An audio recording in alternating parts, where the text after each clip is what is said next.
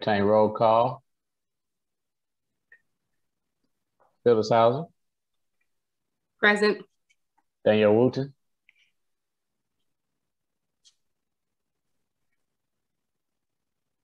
Danielle Wooten. I'm sorry, something popped up on my screen. I'm present.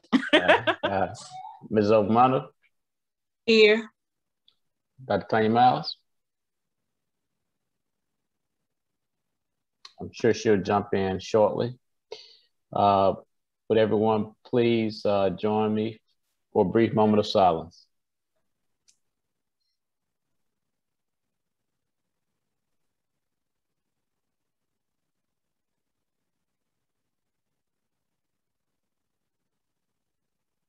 Thank you.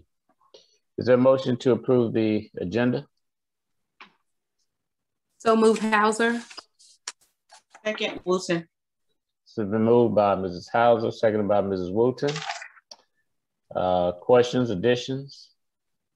Does it have a, okay, I see it. Never mind. Okay.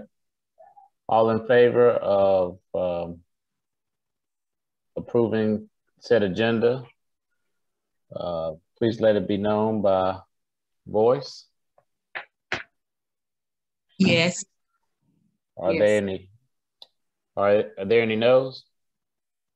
Agenda approved. Next, we'll turn over to Mrs. Harris for the financial report.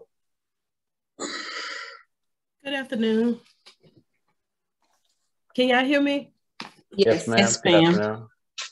Financial reporting for April 30th, 2021.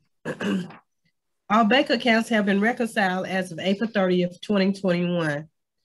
Total cash in banks, $3,605,798.17. Total money market, $2,452,340.99. Total investments, $48,092.95.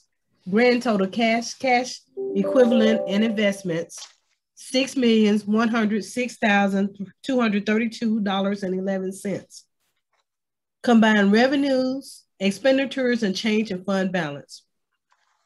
For the month of April, total revenues, $2,993,841.47.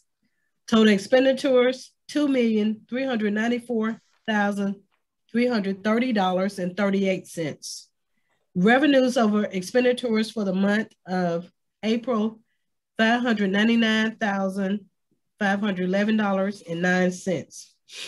Year to date, total revenues, $20,208,560.96. Total expenditures, $17,647,260.55. Total other fund sources and uses, $16,705.80. Year to date, revenues over expenditures, $2,578,006.21. Payroll for the month of April was $1,906,895.46. And the taxes we collected for the month of April was $229,409.52.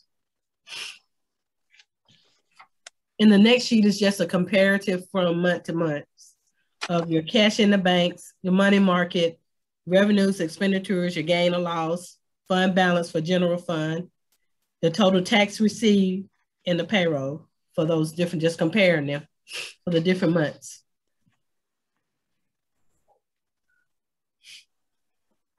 Okay. Were there any questions for Mrs. Harris? Ms. Harris, I understand you under the weather a little bit. Thank you for being a trooper for us today.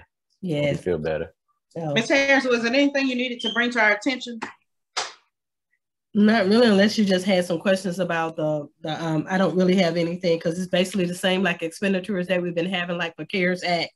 We're still buying things from CARES Act, and not really, we don't really have anything that, that you should really, we just still paying for this month in April. We did pay for CNP, the payroll. We passed through the money for the payroll. But next month they were able to pay their own payroll. Okay, thanks. Mm-hmm. Dr. Williams, since she talked about the CARES Act, you had said that you were going to share the budget with us, with the board members, since we apparently are not allowed to participate with some of the decision-making processes. So do you have that ready for us to see?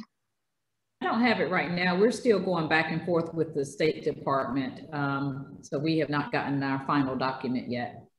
The broad items that I shared with you all last month are still the same though.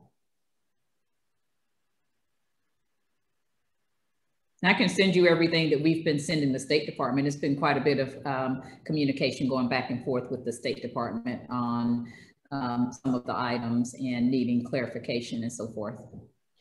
I'd like to have that, please. Okay, are there any other questions?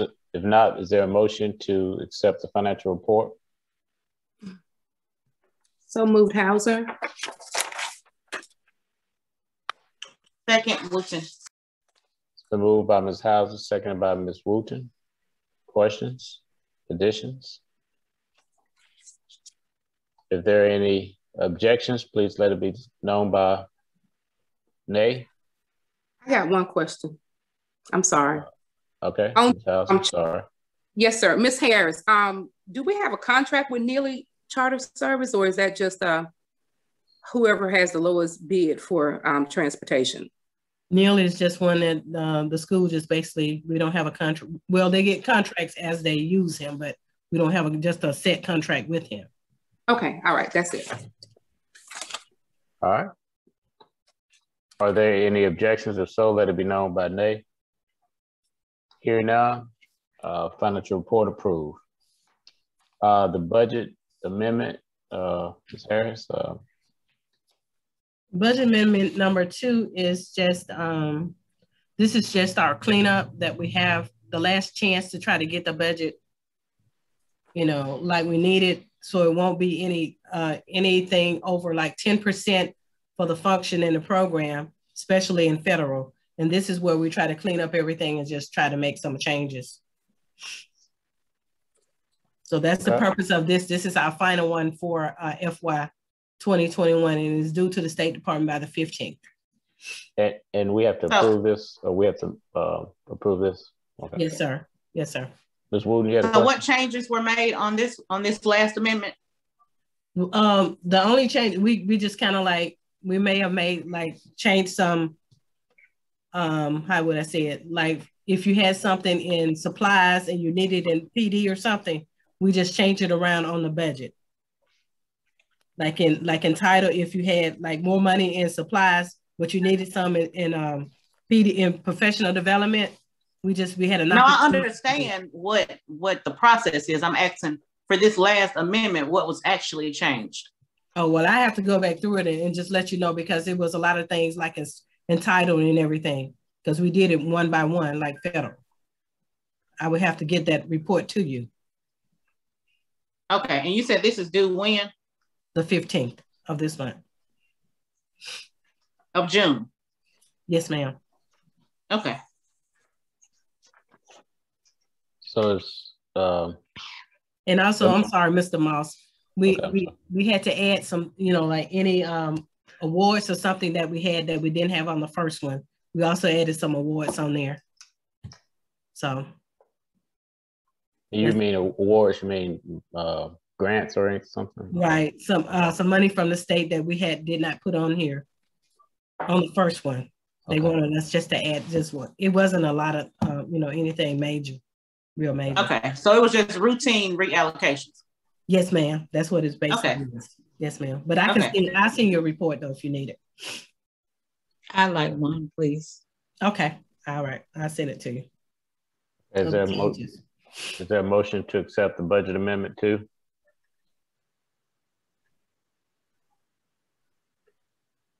So moved. Second, Hauser. Moved by Ms. Wooten, seconded by Ms. Hauser. Questions? Hearing none, if there are any objectives, please let it be known by no. Hearing no objections, budget amendment approved. Thank you. Is there a motion to approve the minutes from the May 11, 2021 board meeting? So move, Miles. All right, Dr. Miles. And Miles. Second, Hauser. Been moved by Dr. Miles, seconded by Mrs. Hauser. Questions? Corrections? Hearing none. If there are any objections, please let it be known by no. Since there are no objections, the minutes are approved.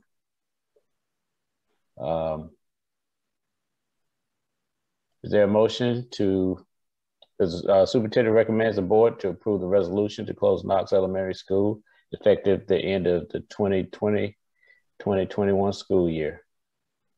Is there a motion to accept the superintendent's recommendation?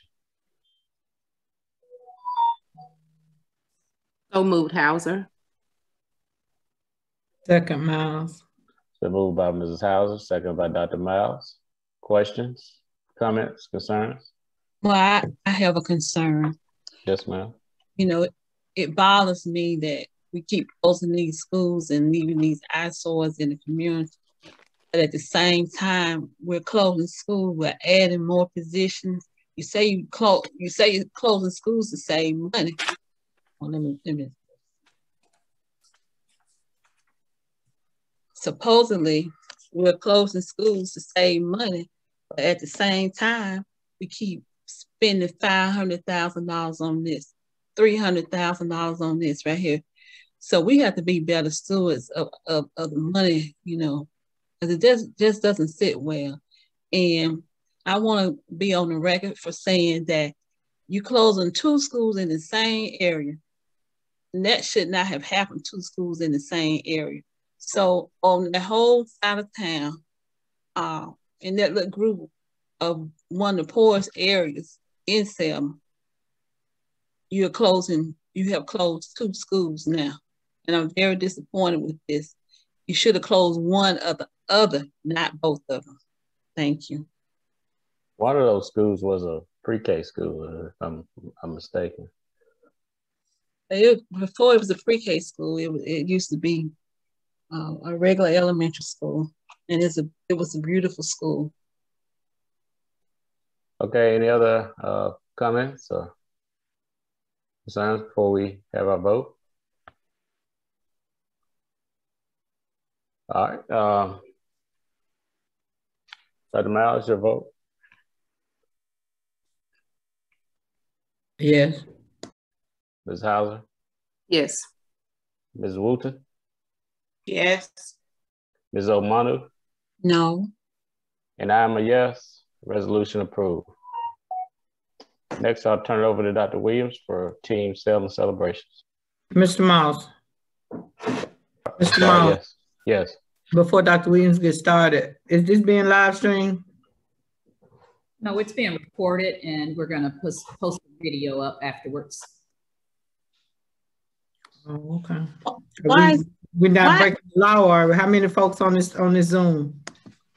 Was the public invited into this Zoom? Well, according to the guidelines, we have to push out the summary of it, and then we'll push the whole video of the entire meeting out after the board. Attorney Campbell, are we within sunshine law?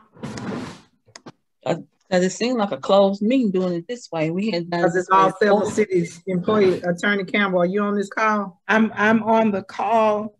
If you know, recall Governor Ivey had put out some special meeting rules for the pandemic, and I believe we are in line with those rules as long as this is posted and put out to the public. The deadline on doing this is June 6th, I believe. So we're almost to that point where we would have to completely go back to our regular meetings. But right now, I believe that we're on good standing ground. So Attorney Kim, are you saying that we can have this meeting without the public, you know, being here with us? Yes, that's what we have been doing. I'm not saying that we did it per se, but that's what we were allowed to do under the pandemic rules, is as long as we were able to get a summary and get the information out quickly to what happened, then it's allowable. Now, I do believe Selma has, for the most part, been putting this out on Facebook simultaneously. Yes, that was my reason for asking that question, because I know every other meeting that we've had has been live streamed on Facebook at the same time the meeting was going on. So it's like, yes, the public was there, and yes, we had proof that that was taking place. I was just trying to make sure we were not violating the Sunshine Law. But if you say we're good, I'm good. Let the meeting go on. We actually did miss a few meetings being live streamed. I think we, because I had some people calling me about it. So we have missed some going live. In person. Those were in-person live. Those were in-person meetings. When we went back in, those meetings were not live streamed, because I got calls about those. But every Zoom meeting we've had, we've gone public with it. But if it's an issue, I understand. I was just trying to make sure we were not breaking a law or anything. But why aren't we letting the public in on this? Why this means different right here? But we've been doing it all along. Why, Dr. Williams, why did we just put it on Facebook like we've always done? Well, to Ms. Hauser's point, there were a couple of meetings where we didn't. And, no, we're not worried about the other meetings. Why didn't we? No particular reason. We just decided to record it and push it out. We'll still push it out through Facebook and on our YouTube channel. So why can we do it as we go along? That's what I want to know. What's the problem this time? Do you want me to go live now? Yes, ma'am. Well, actually, Courtney Washington, you're the co-host. Can you do that from your computer? So I'm on a different laptop and I don't have my Facebook connected to this. Yeah, I didn't ask the question to cause confusion. I was just trying to make sure. No, it's no confusion. Oh, okay. I just didn't, want to make sure the ethics folks. At least no confusion on my part. Yeah, we're fine. If she can push it out, that's fine. If not, we'll just continue the meeting. Okay. Selma, we ready? Turn it over to you, Dr. Williams. All right, so Team Selma celebrations, we do have a number. The first one is the IC3 Master Certification, and just want to congratulate our student Marian for getting that IC3 certification, and her teacher is there as well, Miss Bell. And just really super proud of our scholars who, despite the pandemic, were still able to move forward with excelling academically. So congratulations to her for that. We also want to congratulate our retirees, and we did have a celebration with AEA. I love the theme, Schools Out Forever, and our retirees are listed there. And certainly thank them for their years of service and appreciate them for their commitment and dedication to Selma City Schools. We have another scholar celebration, and this is the Microsoft Office Specialist Certification. And Amari Williams, certified in Microsoft Office Specialist. And you can see the teacher there. And just, again, our scholars do amazing things all the time, but to see them do it even in the midst of certainly a celebration. And then the next one is another IC3 certification for DeAndre Washington, and super proud of him as well.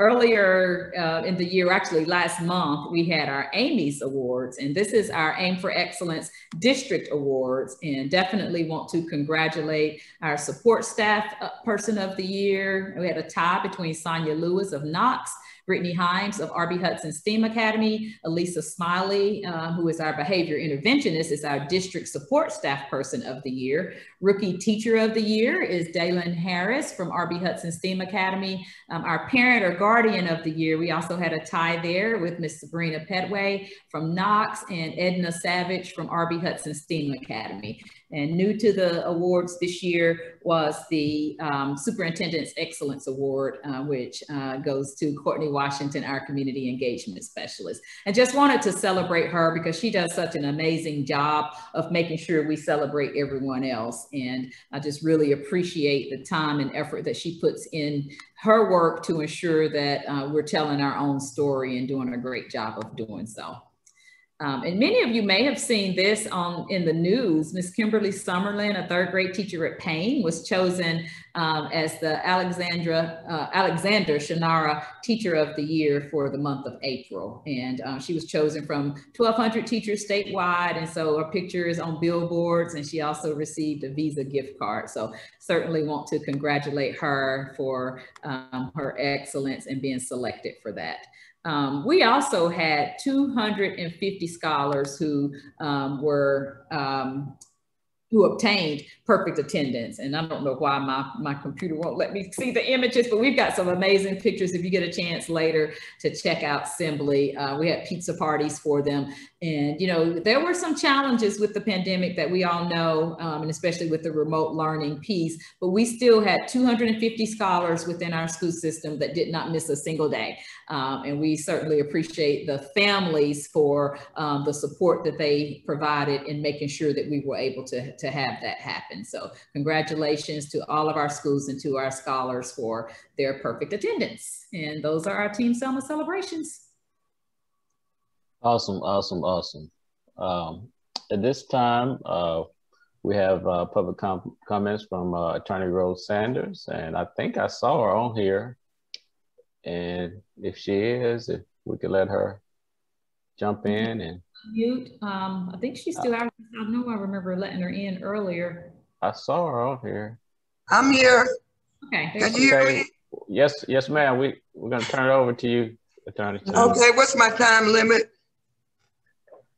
How much time do you need? I'll give you 5 minutes. Okay, thank you. Yes, thank you again for allowing me. Thank you, Mr. President, because as you know, I've been trying to get on the school board agenda since October of last year. And Ms. Miles, thank you also because I let you know that I was having problems, and finally I called the board chair, and finally he arranged for me to come to this meeting.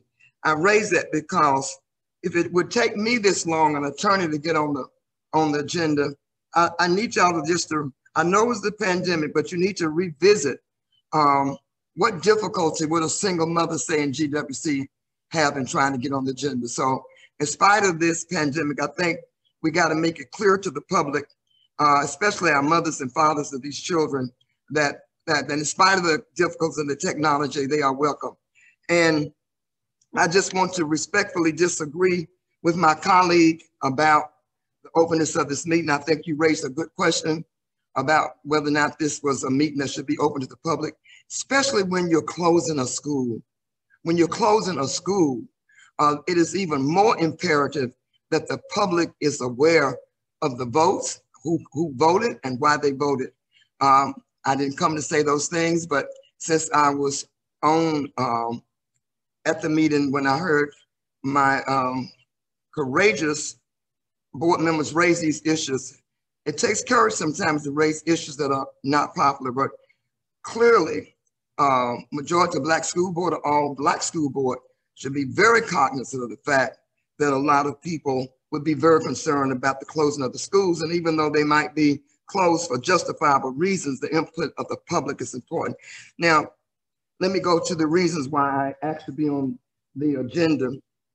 At the beginning of the year, school year, the first reason why I asked to be on the agenda back in October, because I'm working with young people in some marginalized communities, for example, GWC. Ms. Boynton here with me. Yes.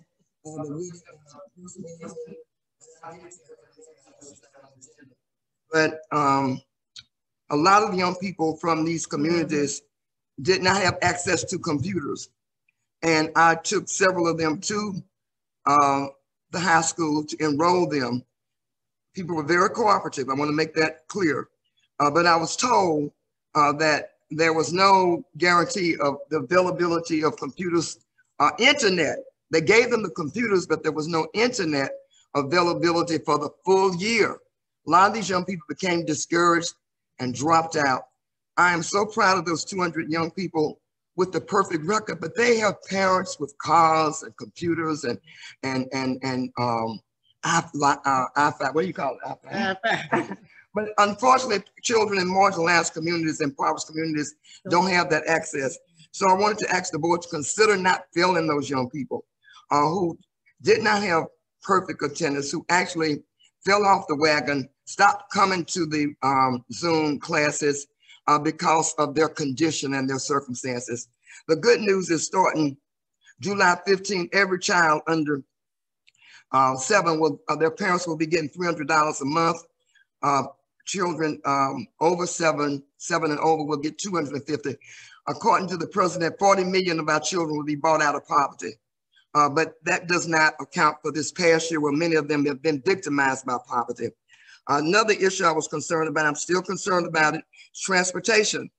I've never seen a white child walk to school, never, and I've been here 50 years. And I know in the days of segregation, every child got a bus ride, even though they were segregated buses. And I know there are members of the board who support this transportation, but I've heard people say, well, they don't want it. You can't allow children to determine what they want.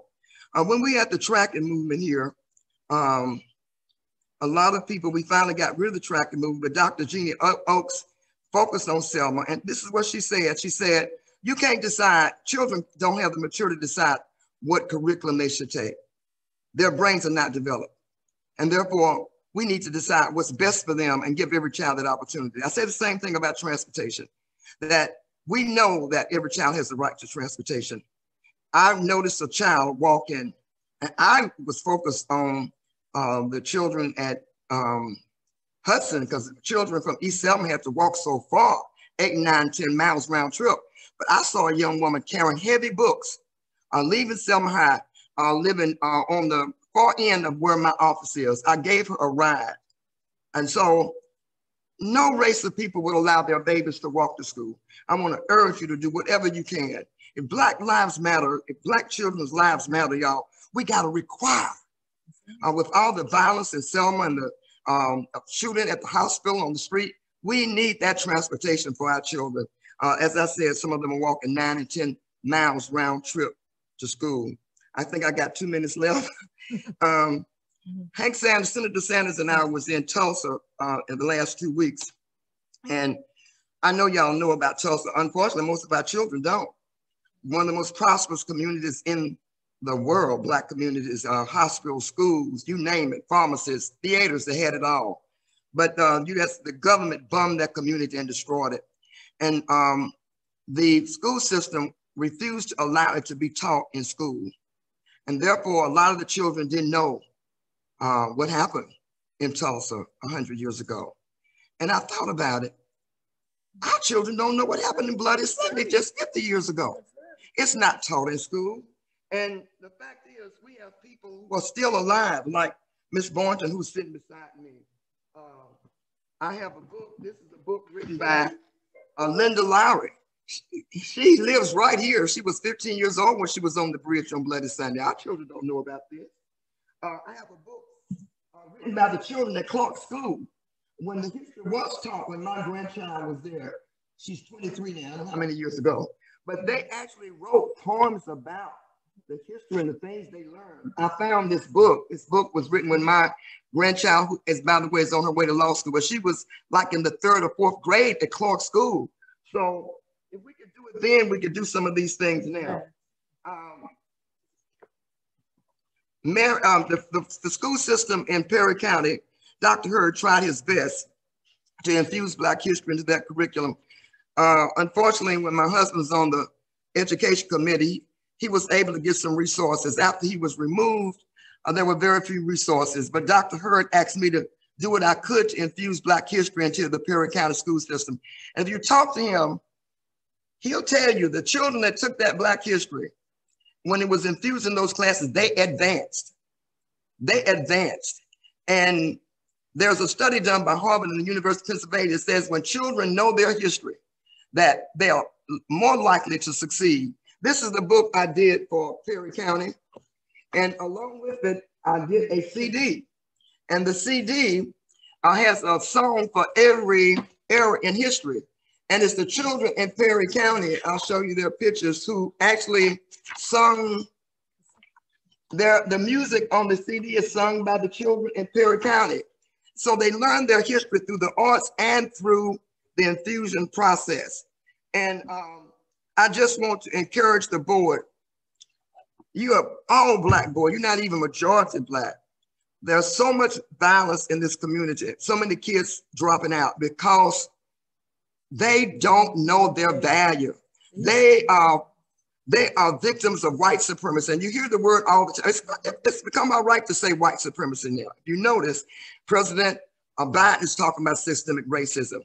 They're talking about how can we reform the system so that Black children can know their value.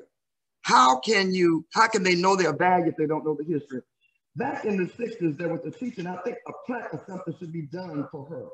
Margaret Moore was an English teacher at R.B. Hudson, yet she used that opportunity to teach that history. That's why those children were so inspired at R.B. Hudson to join the movement, to join Dr. King, because they were in the streets fighting for voting rights before Dr. King came there, because there were teachers like Margaret Moore who had the vision and the insight and the consciousness and the love to make sure that those children. And the Bourgeons. Yeah. Mrs. Bourgeon, they started it in the 30s and the 40s. You're not on the agenda. I don't want them to cut you off. I know you're not on the agenda. Okay. Attorney Sanders, okay. We want to thank you for, we've got a kind of a lengthy agenda, but all of those points are well taken. And, you know, we are working toward the transportation issue. And, you know, we want to thank you for all you do for our system, and thank you for looking out for those students. What about the Black history, though? You're all Black board. At least y'all should teach the history of Bloody Sunday. Yes. That's a superintendent's issue. No, it's the board's issue. Yes, you can decide that. Yes, ma'am. One last point. All over the country, the white supremacists, you could hear the Trumpites saying, "Do not teach Black history." So if they're going out of their way, if they're going out of the way not to teach it, don't you think we should be going out of our way to teach it? Because it clearly will have an impact on the excellence and the dropout rates in the school. I've been coming before this board for years and years. I just want to know when you're going to do something. That's all I want to know. It's all right to say, "Oh, we appreciate you coming," but take action, my brothers and sisters. We need to address that. Yeah, well. And I do appreciate everything that you're saying, the sentiment behind it, everything. And, you know, Linda Lowry has been to our schools. I saw her reading to the babies at Clark pre-pandemic and sharing her book. And that's happened on numerous occasions. That's not infusion. That's not infusion. That is not infusion. That's not curriculum to have a person just to come and give a speech, Mr. Superintendent. You know that.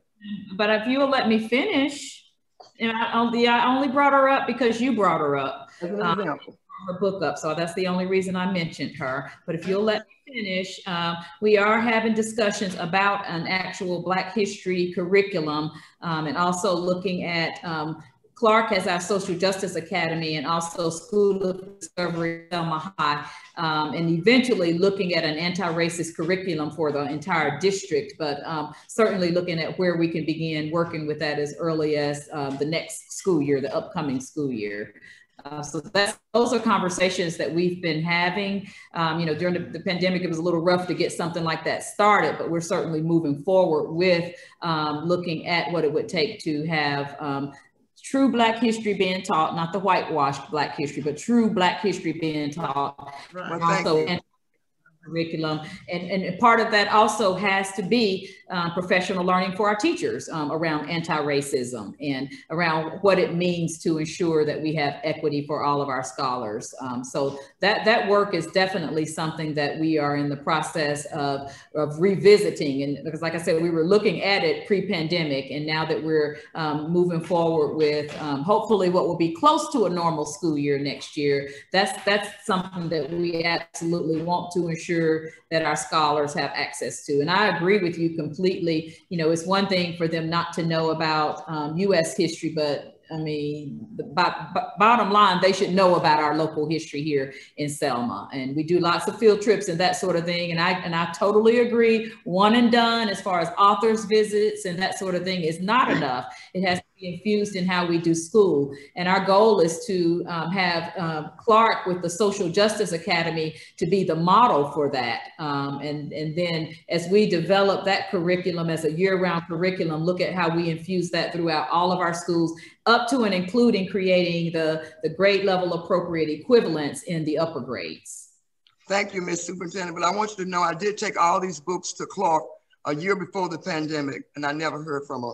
But I want you to know we're willing to work with you. Ms. Boynton is starting a Black History class at GWC. We're willing to do whatever we can because we know it can impact the murder and the violence in our community. So thank you again. Yes, Thank you. May I say something? Yes, Ms. Thank you, attorney, for sharing that with us. Dr. Williams, every time she comes, we have something positive to say, but there's no action taking place. So can this time, every month, until school starts, tell us the progress that we are making towards providing children with transportation? Tell us the progress that we are making towards putting Black history into our schools. And please tell us the progress we're making toward better ensuring that these children have the tools that they need, because we don't know how the pandemic is gonna pan out.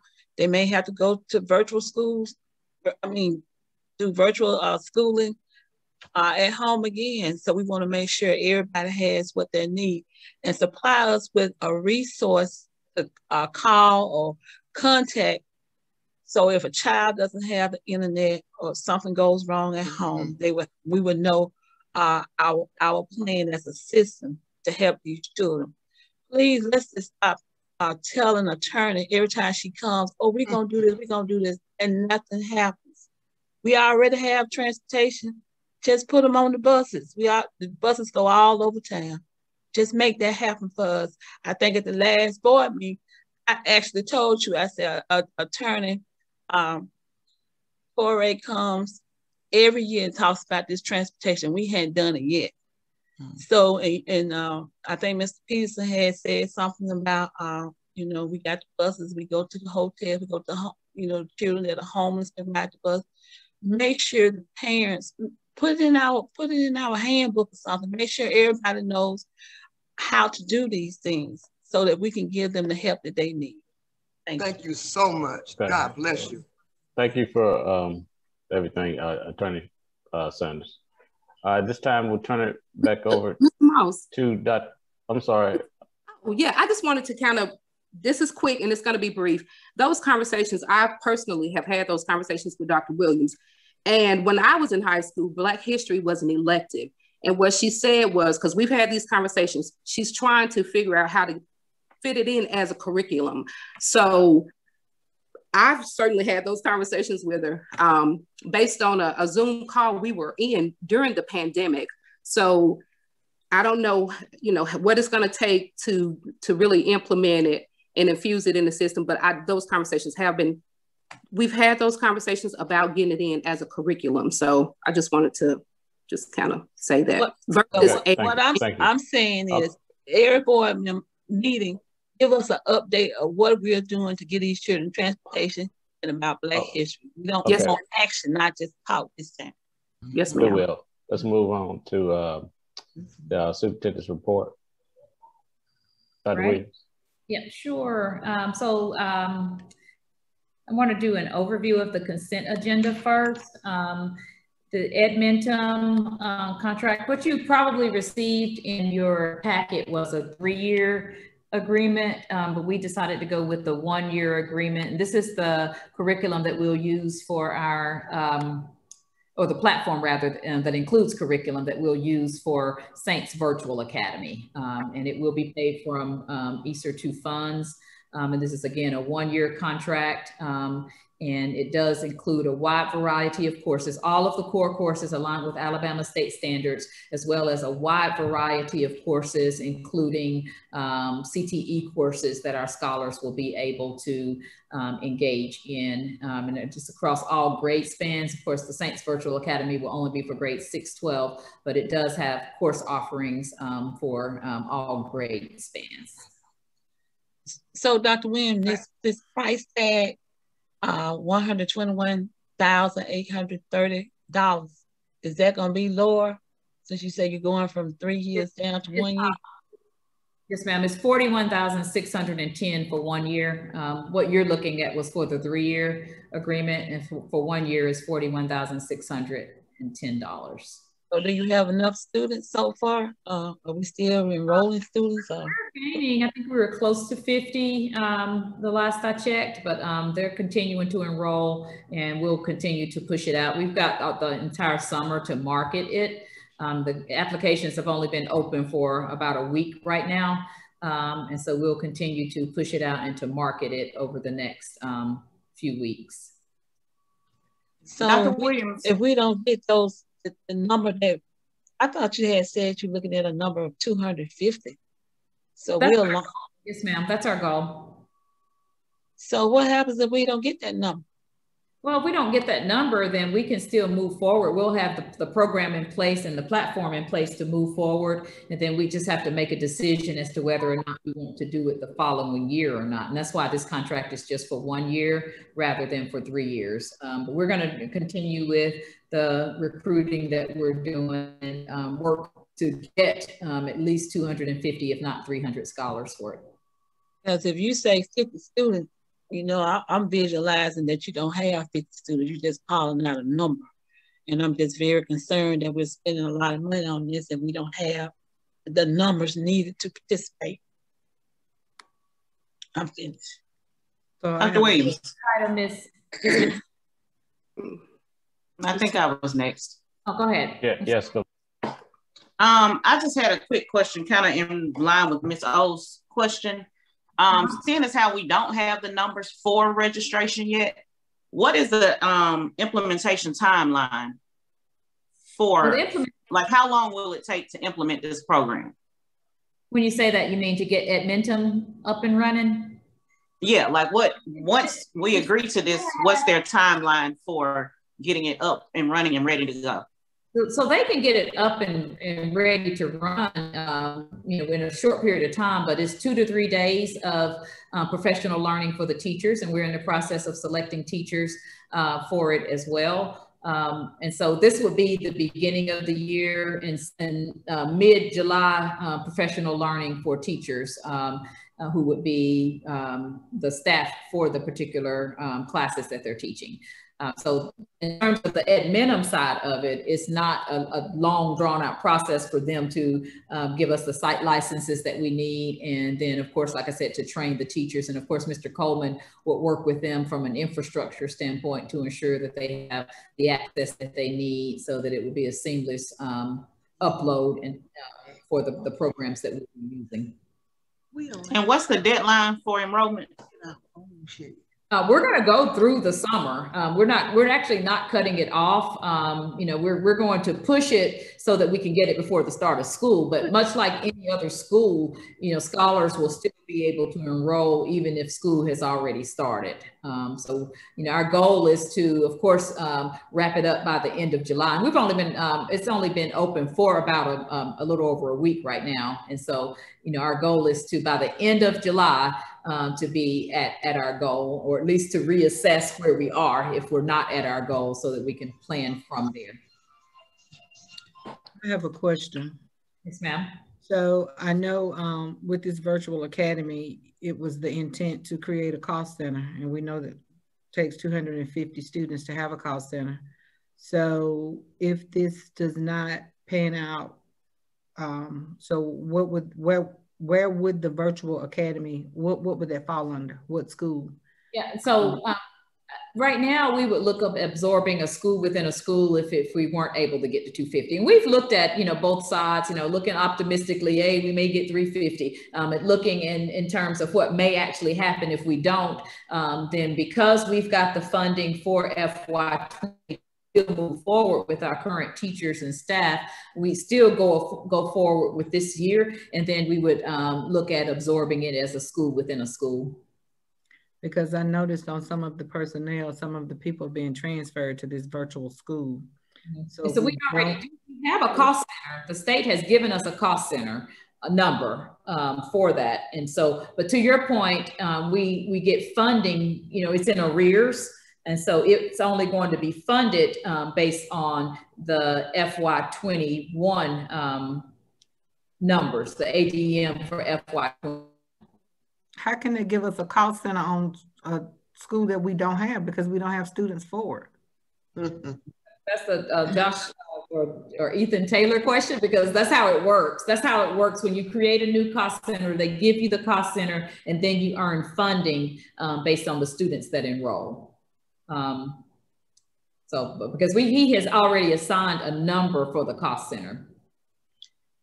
So you're saying that Selma saying, I know that it was voted on to have this virtual academy, provided everything fell into place. Yeah. Attorney Campbell, are you on? Attorney Campbell, am I right with the cost? I just don't want us to put the cart before the horse. I want to make sure that what we're doing is going to be done right. And I want to make sure that it's not going to cost us as a district anything. Right. And Dr. Miles, I'm on, but I didn't hear your question. My question was, I know that in order to develop a cost center from the state, you have to have at least 250 students. And that's so Dr. Correct. Williams is saying that the state has developed given her a cost center number for the virtual Saints Academy, but she's saying we have 50 students. How is that possible? I don't know. I'm only familiar with it taking the 250 students to begin that cost center. So I've not, and I hate to be ignorant, but I just not heard of it being done the way Dr. Williams has described it. So I mean, Ethan Taylor broke it down for me, and he's the person at the State Department who's been our contact. And, pre-pandemic, we were looking at a virtual school. And so we had many of these conversations about 2 years ago. And so essentially, when you're ready to start a new school, you have to be issued a cost center on the front end. And then what you earn in terms of ADM happens during that initial year. And so in the event that we don't, okay. So Dr. Williams, so it sounds like if you don't get those numbers during the first year, you will not be able to proceed with that cost center. Is that what he said? No, let me finish. What he said was, and we could still proceed if we chose to, but we wouldn't earn the funding for it. And so what I'm saying is, if that were the case, then we would absorb it as a school within a school. And so in other words, it would become a program rather than a school, which would not require a cost center. If we're able to achieve it, even just for that 1 year, then at that point, the ADM would be in arrears, just like schools. And it would be in the arrears based on this year's enrollment in terms of what we earn for our average daily membership. Okay, so Dr. Miles, in answer to your question, what it sounds like is you only have a number right now. You will not have an actual cost center until you get those numbers up. And it sounds like, Dr. Williams, there's no time limit on how long you take to get the numbers for your cost center. So right now they just have a number. Okay, and I guess my whole concern of it is, and like I say, I know this has been voted on, but I just want to make sure that in us moving forward, Dr. Williams, that we're doing things right. And I know that with this academy, we're pulling from our brick and mortar. And my major concern was for us to be assigning teachers over to a virtual academy that might not be able to, that might not even have enough students to, happen. But like you say, it could always go back to just being a program within a school. So, and Ethan has been great. He's kind of side by side walking us through the pros and cons, the do's and don'ts, the if thens, and that sort of thing. So yes, ma'am, we would absolutely just revert it to a program if that's what our numbers implied that we needed to do. So Dr. Williams, say again, what's the cutoff for registration? Registration will be ongoing, just like any school. You know, but we're trying to, at some point around the second week of July, we're going to continue to push it throughout the entire summer, but around the second week of July, we'll set a soft deadline. But just like any other school, students will be able to enroll at any point. You know, just like with, you know, School of Discovery, there's no cutoff if a scholar wanted to attend that school. So there's no hard cutoff to say, if you're not enrolled by this time, that you can't enroll. But we are going to really promote it, market it, and so forth, so that we can get our enrollment as high as possible by the end of July. But Dr. Williams, where are those teachers going to come from? Because I was looking at this package, and these are elementary people so far.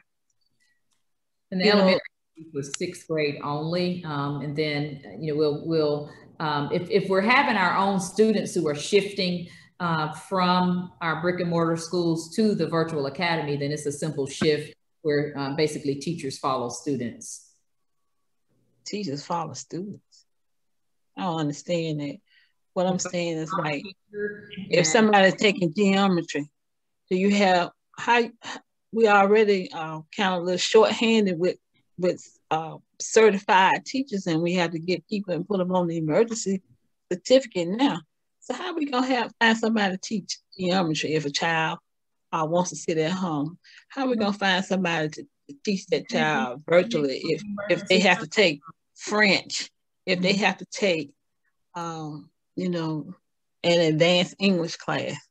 They may be on emergency cert also. I mean, a virtual teacher could have an emergency cert as well. And then we also have Access, which is the free online platform that has teachers included. That's part of the State Department's package. And so that's an option as well.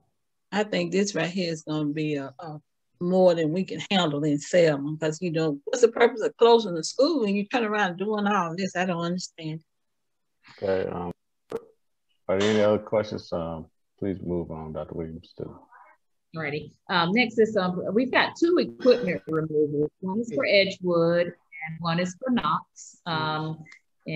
Basically for the Edgewood piece, it's broken and equipment that's not useful anymore, scrap metal and that type of thing. I'm skipping down a bit. For the Knox equipment removal, it's very similar in terms of just outdated equipment. And so you can look at the specific items there. Hopping back up to the Rhythm contract.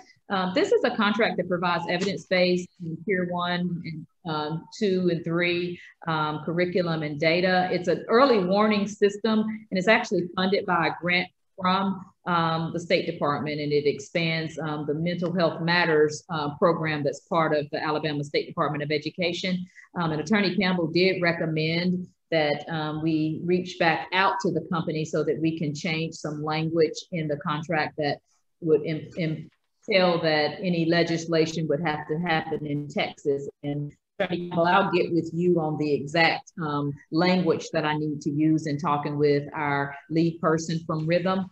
But this has been grant funded, and you know, we have a 1-year term with this particular grant for $5625, and it is a K-12 program, and it does also provide continuous professional development for our teachers and staff that will be working with our scholars with the Rhythm program.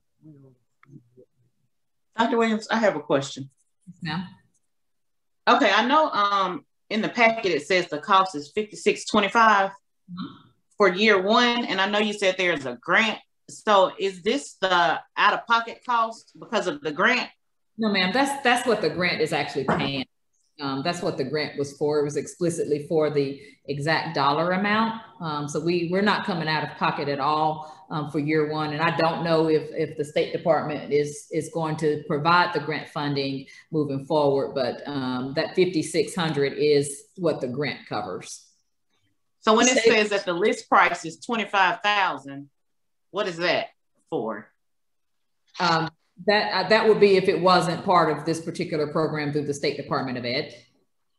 Okay, so that's my question. So this program actually costs $25,000. Do we know what the cost for subsequent years would be? Offhand, I don't. I can find out, but right now this is grant funded, and the State Department is actually just waiting on us to say yay or nay. But I can find out if what the cost would be if we were to decide to use it in future years. And then my other question was, so would this be implemented in a similar way as Voyager and Edgenuity and iReady? Not necessarily. The purpose of it is so different for those. This would be more used. Somebody say something? It's more for scholars. So the purpose of it is just a little bit different. And so every teacher may not necessarily need to use this. It does have an early warning system, and it does work with social and emotional learning. And so we will target specific teachers who will be trained for it. One of the things I liked about it was the real-time check-ins covering mental health and stress levels and that type of thing. And so it would be something that every teacher would have access to, and we'll train a team of teachers who will be have more or less the trainer model within the school, and then principals can decide how they want to explicitly use the program, and which teachers are going to be the owners of the data that they're collecting, and also how they're using the early warning system. So out of pocket for this year is $0. Yes, ma'am. Okay. And then off topic, I'm getting like several messages where people are saying they don't have the link and people are trying to get into the meeting. So yeah, I was just wondering if we live stream to Facebook, were we able to get on there? No, we're not on Facebook. Okay. My computer, I'm sorry. I'm on a different computer, and I don't have Facebook connected to this one at all. From now on, let's make sure if we have to do another Zoom meeting that you make it accessible to the community. You're closing, like Attorney said, you're closing the school, and the public doesn't even know about it because they don't have access to the meeting. Right. All right, we'll post it. All right, the final thing on the consent agenda is the organizational chart. I did share this with you all, and this is added from the information that you all received as hard copies. I talked to Attorney Campbell today, and she did let me know that I did need to add this in with the title changes and so forth. So do want to get board approval for the new org chart that would go in place pending board approval on July 1st. And this is the same org chart that I shared with you all. I believe it was last month, either last month or the month before. So those are the items for the consent agenda. Dr. Williams, what did you say changed on the org chart? Nothing changed on it. I didn't say anything changed, I don't think, but nothing has changed on it since I shared it with you all the last time. I was saying the title's changed because the title's changing, not from the org chart that I shared with you, but from our current org chart. Yeah, that's what I said. All right, so I wanted to discuss with you guys, if you would, just about the mask mandate. Let me ask you something right quick. So this lawn care service, we're not gonna vote on anything about that today. You just doing bids. All right. Okay, you're just doing bids. Okay, I'm sorry. Oh, yeah. So just wanted to have a discussion about the current mask policy and just see how everybody feels about moving forward. Right now, we do have a mask policy that's in place, and we've been making sure that people are aware that masks are required when entering our buildings. I just wanted to have a discussion to see how you all feel about moving forward with the masks. And, you know, in light of the fact that most people are getting vaccinated, numbers are way down, at what point do we do anything different? So I just really wanted to open up the floor to see where your thoughts were on that. Well, I think, Dr. Williams, that the mask mandate should stay in place. And I don't really know if the numbers are really down. Because I know we were having a discussion about, you know, at the Vaughn Hospital, there are no beds, no room, nothing in the ER. Like, people are being turned away from the Vaughn. And although they're not reporting any COVID numbers, you know, I just find that odd that the hospital is so full that they're turning people away and people are having to go to Montgomery to get treatment.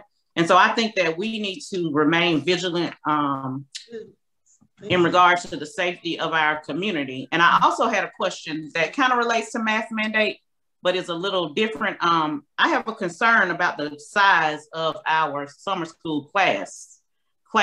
From what I've been told, I know we combined schools, and I'm not sure why that was done, but people are saying that the classes are completely overcrowded. And I just think it's odd that we've gone from 12 to 15, you know, small class sizes, to over 30 kids in classrooms. Like, I mean, I'm very concerned about that. And I just actually found out about that today. So I don't know how. I know the guidelines have changed, but I'm not sure if social distancing has been lifted. Has that been lifted? Yes, ma'am. Everything's been lifted. Yes, ma'am, it has. The governor's order for that expired. And there are, right now for the state, and even for the city, because Mayor Perkins lifted it for the city as well, there are no numbers limitations or social distancing limitations. To your point about the class sizes, we do have a number of teachers that are on the board agenda for tonight that will help us alleviate some of the class size for our summer learning. And we'll continue to seek additional teachers as needed to reduce those class sizes.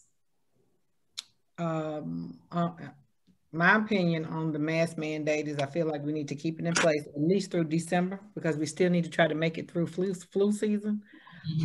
We are still in the middle of a pandemic, regardless to what people think or what they say. COVID is still here. Numbers, like Danielle Ms. Wooten just said, they're not reporting the numbers, but they're here. And although the governor has said what she said, and whatever Mayor Perkins has done with the numbers as far as people grouping together, we as a board need to make sure that the people that we're in charge of are safe. So we might need to still follow what CDC is saying. And we do know that there's, if at all possible, you might not be doing 6 feet, but you can still put a 3 feet mandate in place. We might not do the shields, but we need to ensure that we are doing everything humanly possible to keep these people safe. COVID is real, y'all. And so it's still here. Just because people are opening up cities and opening it, they're doing that because of the economy. But we have to think about the lives that we are in charge of. So I absolutely agree. And I even think those death shields should still be used. I mean, you know, we spent, I don't even know how many hundreds of thousands of dollars. But for me, we need to continue to use those death shields, and we need to continue social distancing. I mean, like I said, I really am concerned about that. Because I see that tomorrow we have a play date in basketball. I hope y'all have a plan to make sure that that gym is being sanitized, to make sure that those locker rooms are being sanitized between those people coming in. Now, I saw that on Facebook. That has nothing to do with this conversation, but since we are all here, because by myself, I'm just one voice, but when all 5 of us get together, we're a group. So, Dr. Williams, if you will ensure that with that play date tomorrow that's taking place at Selma High School, things are in place to ensure that our children and the children that are coming into that gym are safe. And with that mask mandate, we need to hold it in place at least to December till we can make it through flu season. Okay, I got a question. Dr. Williams, I'm sorry. Go ahead. I just had one more question. Go ahead. In regards to the teachers that are on the personnel report, have they already reported to work this week, or are they pending reporting to work? Because I think I'm almost positive I've seen some of the people that are on the list. May have reported to work pending board approval. I'd have to look at the list to and get with our summer learning staff to differentiate between them. But you're not wrong. Some of them may have already reported to work. I want to say something in regards to the COVID.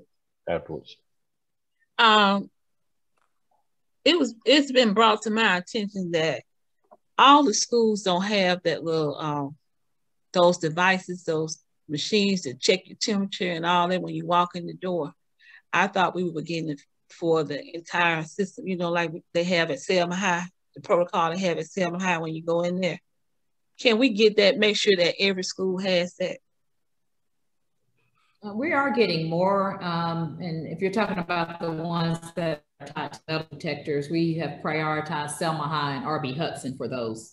And you know, we can look at our funding and see how cost effective it would be to do it at every site, but temperature checks are happening at every site.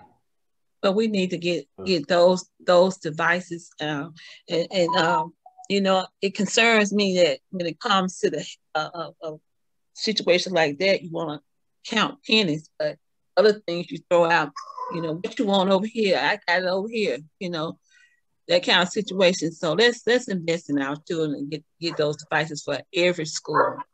I'm with Ms. O on that, because right now we have a lot of problems in Selma City, but one is not one of them. We have ESSERs 1, 2, 3.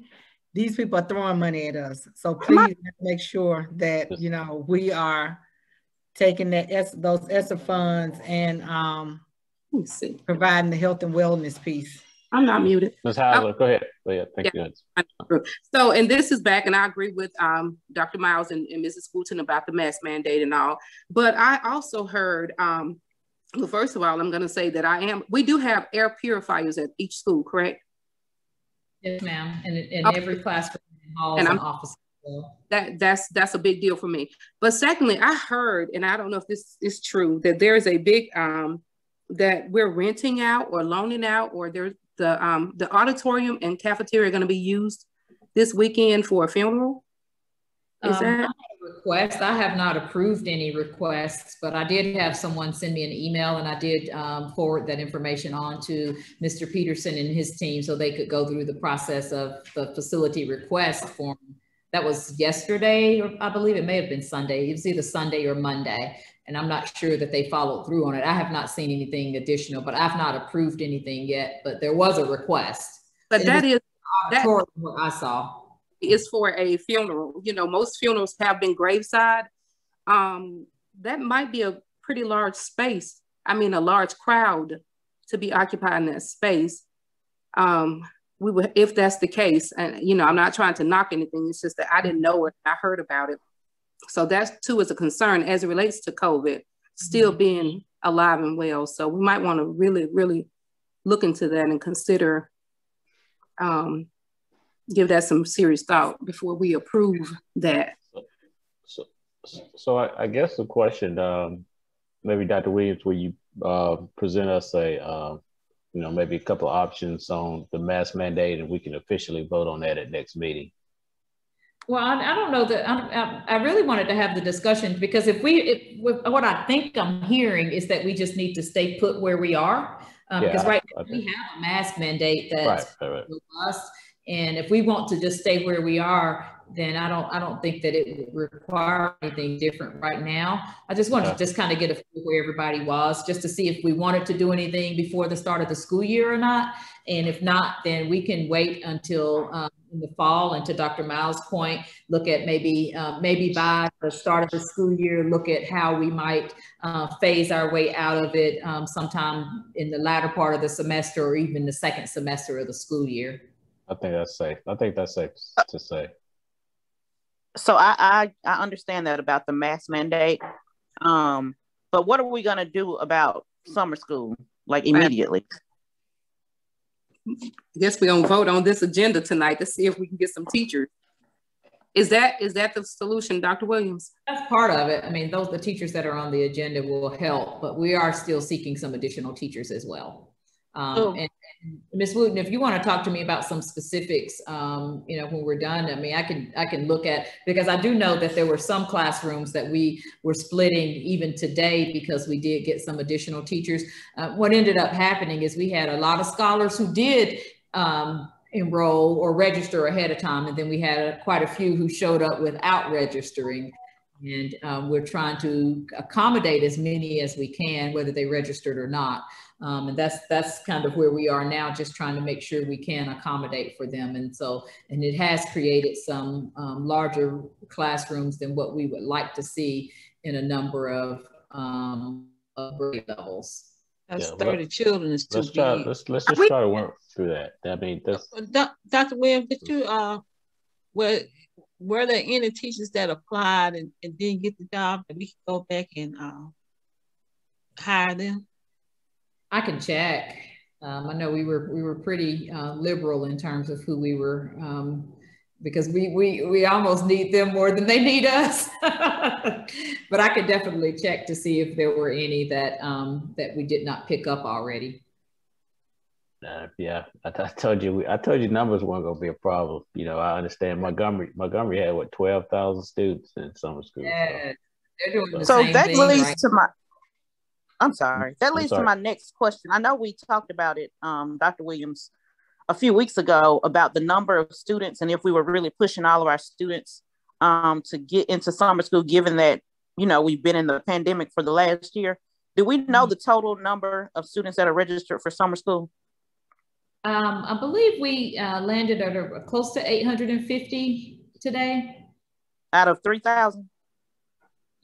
Out of what? Well, we've got under 3,000, but yes, ma'am.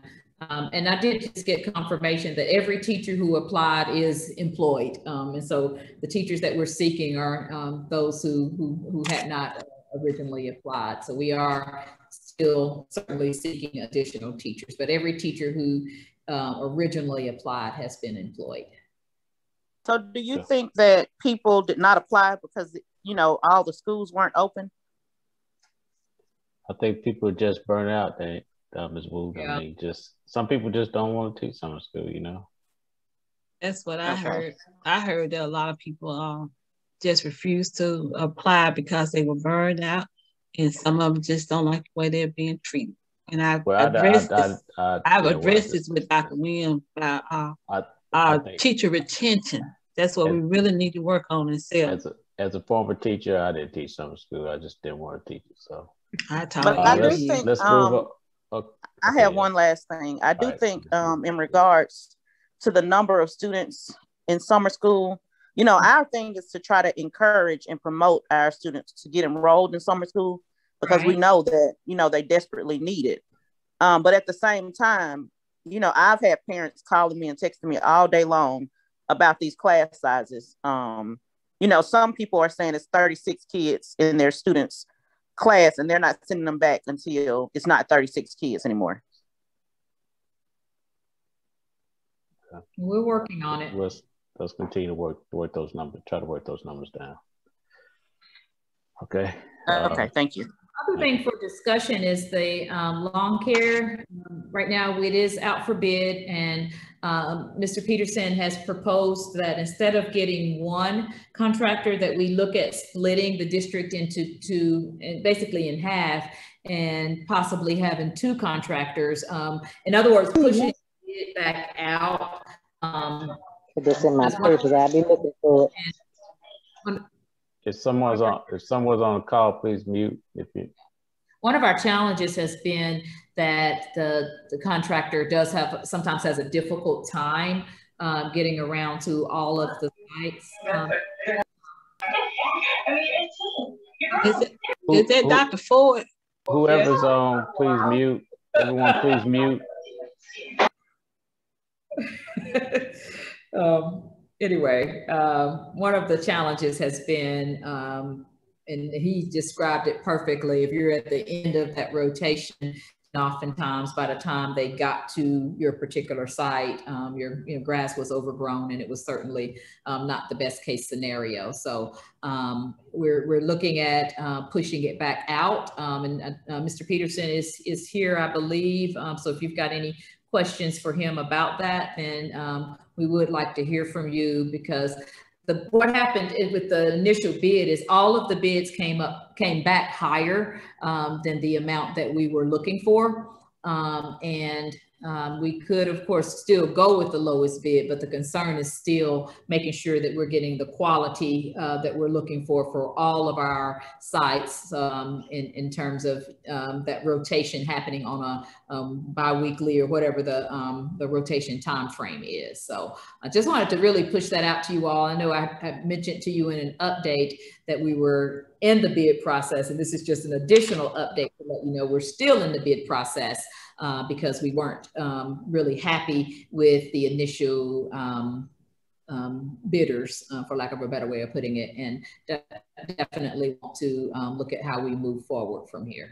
And then Dr. Williams, also, you know, the company that we had this past time or a couple of years, you know, they have been connected to the court system. And it's not consistency, you know, when they do their time, it's another crew that comes in. And I looked at some of those yards. Some of them weren't the quality that we usually have. So, you know, I know you're gonna bid and all, but you need to look at that factor too, because with that group, they were coming in and out. You know, one group is there 1 month, and the next month it's a whole different group. So that's one of the problems that we had with taking care of the lawn and not blowing the grass off the sidewalk and doing some other little things that, you know, usually come with lawn care. Yes, ma'am. Dr. Williams, I had a suggestion. Mm-hmm. I'm not sure how the solicitation of the RFP went out, but you could do a multiple award contract where you basically ask the bidders to bid. Each school could be its own separate line item, and they could bid on each school, and then you award it to the vendor or the contractor that had the lowest price per school. You know what I mean? So that way you're not lumping it all together. Mm-hmm. In that scenario, are you saying we'd have a different person for each school or for each site, or would we just take the lowest bid overall and move forward with that for all sites? No, I'm saying so that you can get some competition going. So somebody might bid, and I'm just gonna throw out a weird number. Somebody might bid 20 on Edgewood, and then they might bid 30 on Payne, but then you had another person that bid 20 on Payne. So you award the lowest bidder for each line item. And, you know, one company might have the lowest bid for each school, and you might award, you know, every line item to that person, but it kind of shakes up the competition a little. I like the idea. And it gives you the opportunity. Because you might have one company that they wouldn't be able to do, you know, 8 schools, but they might be able to accommodate 2 schools, so they could bid for those 2 schools. Yeah, I like that. Problem is the capacity, to your point. That is, but I like the idea of generating competition. The capacity would just be what we'd have to just make sure we double check. Dr. Miles had a question. I think Dr. Miles. Yes, sir, I do have a question. Dr. Williams, you and I, we've had a conversation about the lawn care.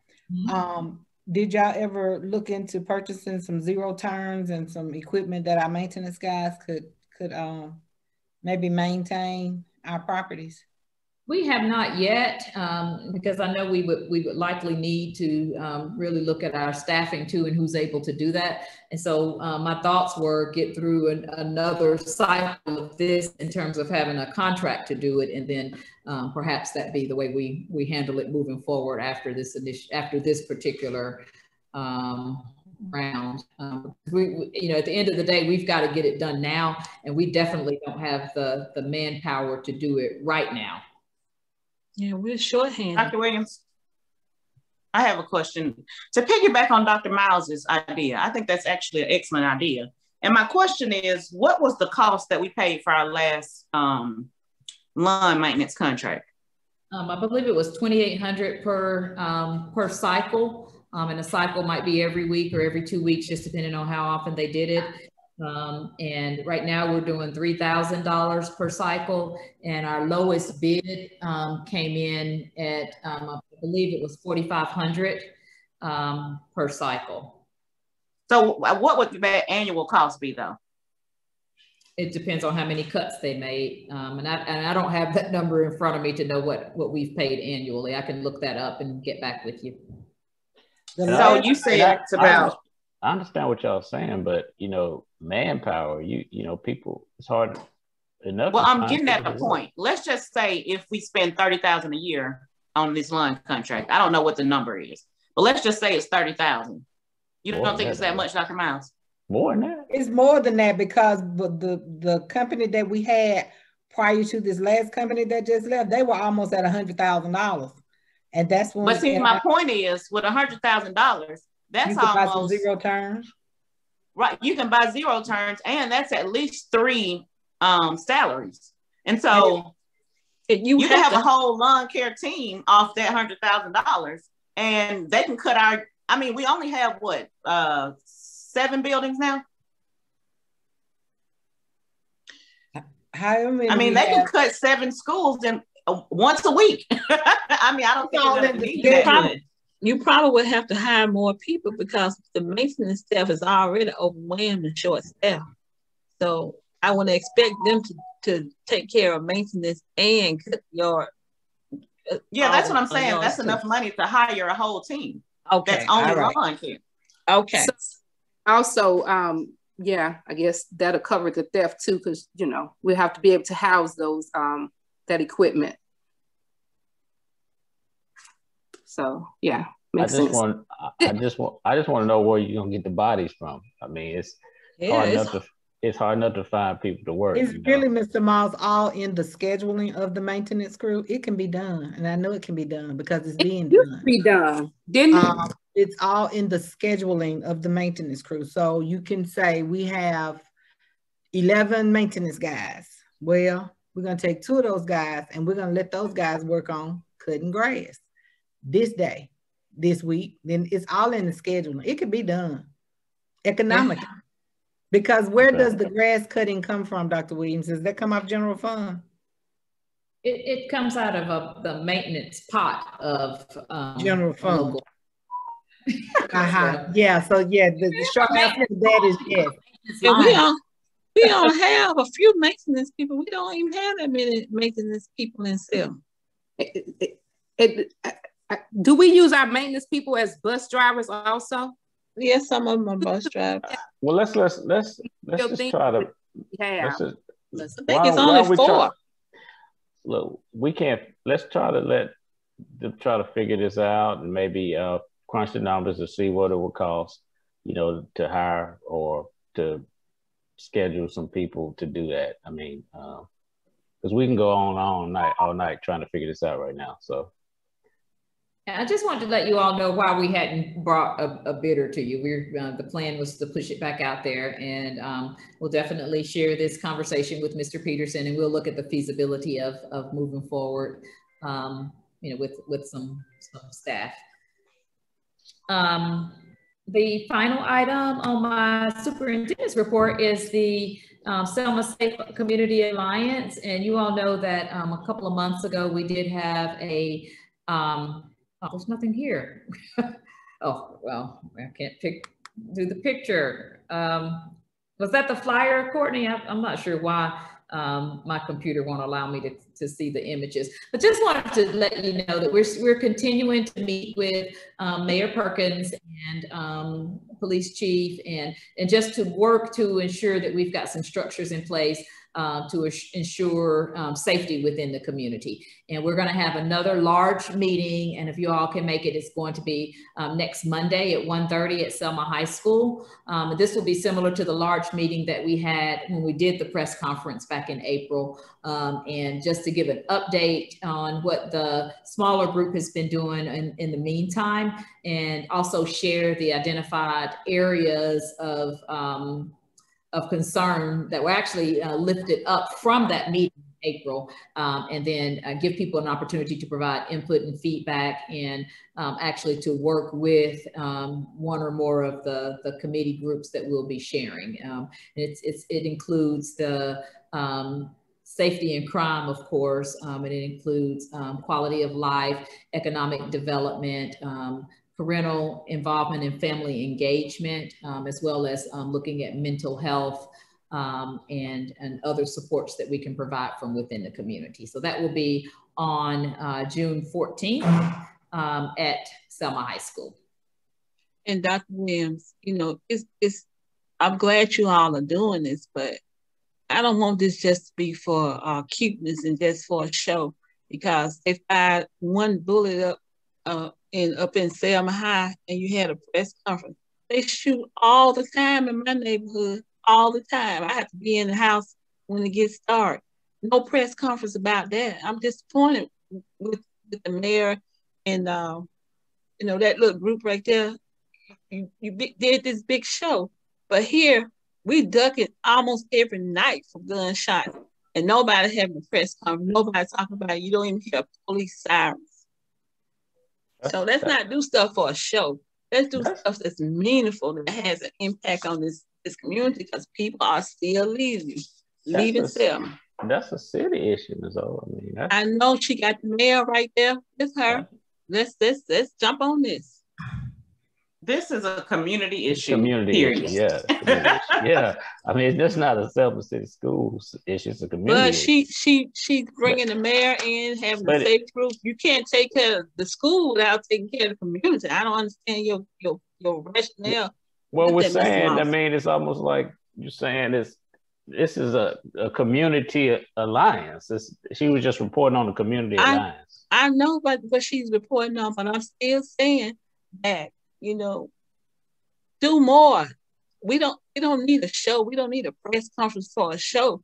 They have, you know how many times they have been shooting over here since that incident at Selma High, but it was a big press conference about that. Nothing over here. It sounds like cannons. I don't know what kind of guns sound like cannons. It don't even sound pop, pop, pop, pop. Like it used to hear. It's boom, boom, boom. So since you have the mayor right there, whatever happens in the community comes into the schools, Mr. Moss, and you know that. I understand.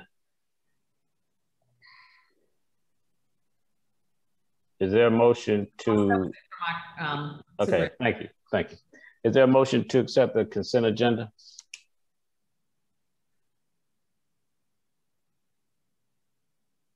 So moved. Second Hauser.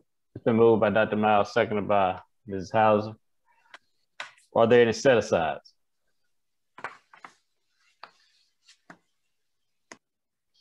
All right. We'll take a voice vote. Ms. Hauser? Yes. Dr. Miles? Yes. Ms. Wooten? I'm sorry, Mr. Moss. Is it too late for me to do a set-aside?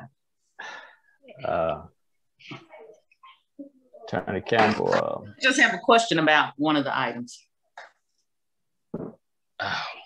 I think it might be. Somebody can take that motion back. So we can amend them.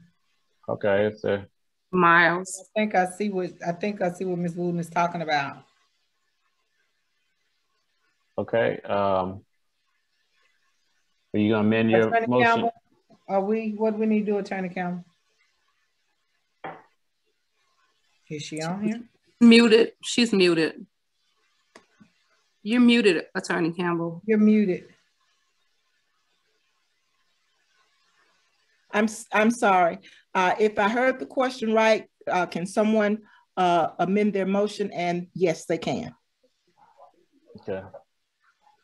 Dr. Miles? I think you made the motion.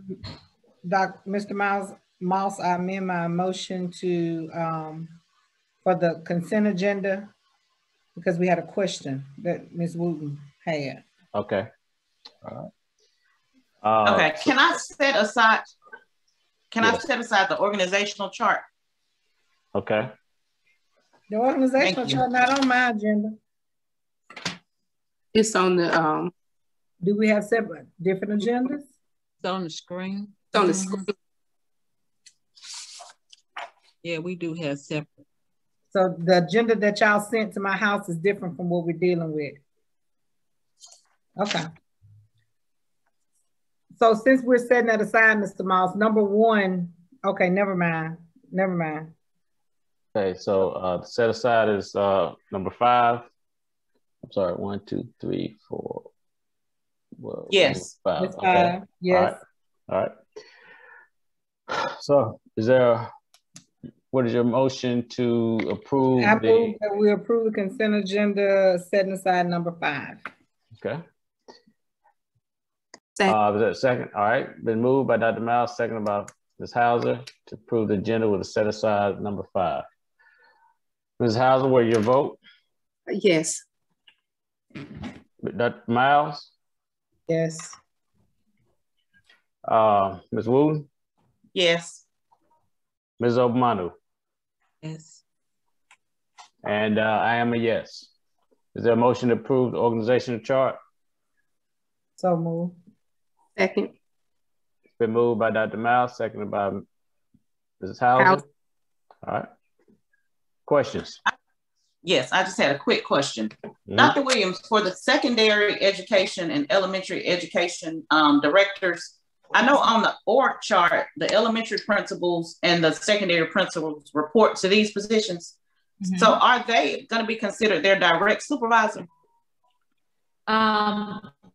Yes, but not necessarily their evaluator. Dr. Ford and I will still be in the evaluation piece for that. Any other questions? Y'all will be the primary and the secondary, or y'all will be the primary and this Dr. Miles, they're going to go through, the principal supervisor certification that we did. Mm-hmm. They're going to go through that. And so for year 1, we will be the primary and secondary. And the goal is to ultimately phase them in to be either primary or secondary for the principals within their charge. But they will still be the direct reports in terms of supports. Because like with me, I have concern because on one position you have to have so many years of experience as a administrator, principal. In one position, you don't have to have that. I don't understand how you can be over principals and you've never been a principal. So that's my concern right there. You change the requirements, and it just had a little. To me, it has a little appearance that you modified it just so this person can qualify for the job. Why both of them didn't need experience? Why you could be over elementary and you have to have experience as a principal, but you can be over secondary and you don't have to have experience as a principal.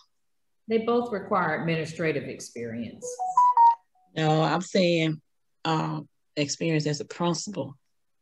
Administrative experience, that doesn't necessarily mean you are a principal. Mm-hmm. Well, you all approved the the job descriptions last month. That was just an oversight, and I get tired of trying to just always catch stuff like that. Just tell us. Well, are there any other questions? Are we ready for the vote? Ms. Hauser? Yes. Ms. Wooten? Yes. Dr. Miles? Yes. Ms. Obmanu? No. And I'm a yes, approved. Old business, 12-month assistant principal, dean of students salary mix. Can you click on that, Dr. Williams? Yes, so we had a typo where we did not have the slash where it differentiate from the position in terms of high school assistant principal / dean of students. And I do know the question came up, why can't it be 11 months? But the job description that was approved was a 12-month job description. And so this is the salary schedule to match the job description that was approved at the previous board meeting. So Dr. Williams, is Ms. Harris on the call still? Because I think what I requested in the last board meeting was for her to provide us this proposed salary schedule in comparison to what we currently have in place. Yeah, and the only difference is adding the appropriate amount of time from, for an example, if it was a 10-month position, it's just adding the additional 2 months for whatever current job descriptions that we might have that were either 10 or 11 months. That's basically what it was. That there were 11 months and there were 225 days. In this position, it's a 240 days. So we just basically added the other 15 days to it. Okay, and in regards to, and I actually am still confused. I know we had a conversation last month about, this says high school assistant principal / dean of students. So we're saying a dean of students is equivalent to a high school assistant principal. Yes, a dean of students is a high school assistant principal essentially, and it just has specific responsibilities around discipline and at-risk and student support services. And so with all of our current assistant principals, they're not going to fall on this salary schedule. Is that correct? If they're high school, they will. If they're 12 months, they will. This is a new for any high school 12-month assistant principal. If they're 11-month or already on a different pay scale, then no, ma'am, they won't. But if we hired anyone as a 12-month assistant principal, then they would fall under this. But for our current who are 10 or 11 month, then they would stay on that same salary schedule that they're currently on. But currently we don't have any 12-month assistant principals. So this position would be the only one on this salary schedule. Yes, ma'am. Right. So why is it that we'd have one assistant principal on a 12-month and another one on 11-month? That was the request of the principal in terms of how this position will be utilized throughout the year and including the summer for summer programming. And it was also part of the job description that was approved was for a 12-month position for this particular role. So we're getting ready, just like I said last month, we're getting ready to hire an assistant principal with an extra name. That's what I was saying last month. Y'all saying y'all are saying dean of students / assistant principal. So the dean of students is the fancy name for the new assistant principal. That was my question last month. From my understanding, I thought we were going to make the high school assistant principals 12 months. And then they were going to also hire dean of students. And this is what I thought this was from, And that was part of the discussion, Mrs. Harris, was, and that was per Mr. Pritchett's request that he needed all of his assistant principals to be 12 months. But unless that's board approved, then that would be an additional board action to make them go from their 11-month status to that 12-month status, because right now they are 11-month. So, we've had a situation like this before where a person went from 11 months to 12 months and did not get an additional pay. So is that going to happen in this case? Because see, what you do for one person, you need to do it for all, because you always preach the word equity, but it does not exist in Selma City schools. Who went from, someone went from 11? I'll tell you about it. I'll call you, tell you about it. My question, Dr. Williams, is how many assistant principal units are we given at the high school according to our state allocation? I believe it's 1.5. It might be 2, depending on where our numbers fall. So right now we have it's 1.5. We do 1.5, and then the other half of the assistant principal come from Selma High's title money. So, okay, so right now we have Mr. Pritchett and Coach Glover as the principal and assistant principal at Selma High School. Yes, right. And you're looking to hire this assistant principal / dean of students at the high school. This one person, right? Right now, we're just looking to approve the job description and the salary schedule, and then because I'm not recommending anybody for the position tonight, so no. I know, but I'm saying we already approved the job description last month. The issue with the salary was Dr. Miles being petty about the slash. That's what that was, because we play word games, and I was just trying to ensure that we were all on the same page in what was getting ready to take place. Well, to me, it really should be high school assistant principal and dean of students. That's both of them, you know, together. So the slash don't need to be, it need to be an and instead of the slash. Because it's going to be a dean of students on this salary schedule and the high school assistant principals. But is that the same person, or is that two people? I'm still asking the same question. That's going to be different people. It's going to be the two high school principals that we're going to have and the dean of students. But that's not what Dr. Williams is saying. She's saying the assistant principals are 11 months and not 12 months. So they're not going to be on this salary schedule. And she's also saying that it's going to be the assistant principal and dean of students. She's saying it's the same person. So I'm asking, is this two different people? That was my question last month. Is this two different bodies, or is this one body with two titles? Well, I'm sorry. I had left after I didn't know the questions. I'm sorry. I didn't, because I would have had those answers, but I didn't know because I left after executive session before. So Dr. Williams, I don't. Oh, okay. Somebody's calling my name. This is Brett Larkin. It will be two different people. One will be the 12-month assistant principal, and the other is the dean of students. But their pay will be the same. So we're going to have 3 APs.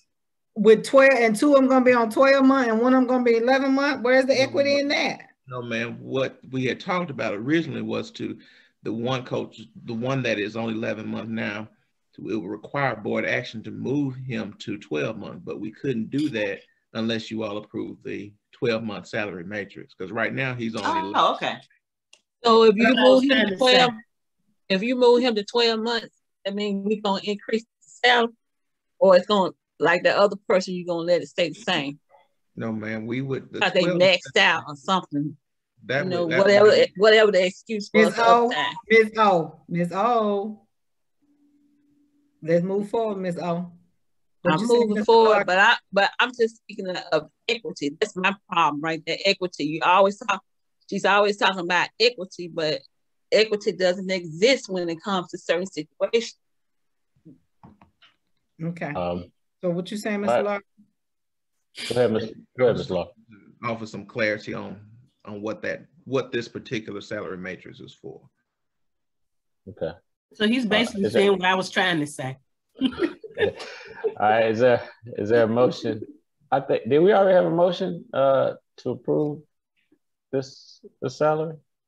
So for clarity. These are two different people. Right. Right? Correct. Yes.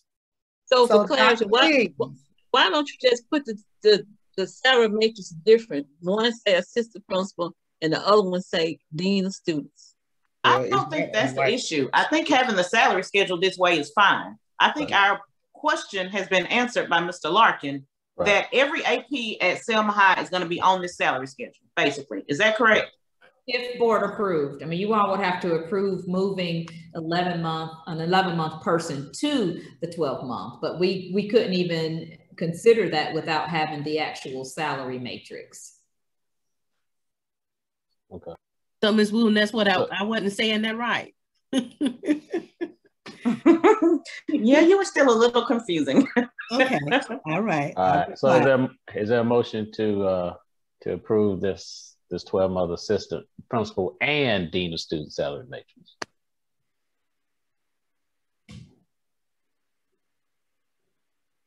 Is there a motion? So move, Mr. Mouse. I'm sorry. I was trying to. It's been moved by Dr. Miles, second by Ms. Wooten. All right. All ready for the vote? Dr. Miles? Yes, sir. Ms. Wooten? Yes. Ms. Hauser? Yes. Ms. O'Mano? Abstain. And I'm a yes. All right. Is there a motion to move into executive? I'm having a little back pain, y'all. I wasn't feeling well today, so I'm just struggling a little bit. Is there a motion to move into executive session? So moved. There's a second? Second, Hauser. Okay. Question. All right. Question, Mr. Moss. We're moving into executive session for? What reason? What reason? Was it just on the agenda in case we needed to go in there? Oh, I'm sorry. Yeah, you're right. I apologize. Okay, let's not be going executive. Yeah, the request. You need executive session, Doc? I don't need one. I want to go into executive session. I want to ask a question. And this is I can't call anybody's name. Okay. This will be in regard to good name and character. Good name and character. All right. General reputation. General reputation. All in favor, please state yes. Yes. Yes. Yes. Yes. Okay. For 3 minutes. 3 minutes. 3 minutes. All right. So Courtney Washington is the co-host. So Courtney, will you be able to put us into breakouts and not record us? Or do you need to stop recording? I'll have to stop recording. Okay. And Attorney Campbell as well. So the 5 board members, me and Attorney Campbell, please.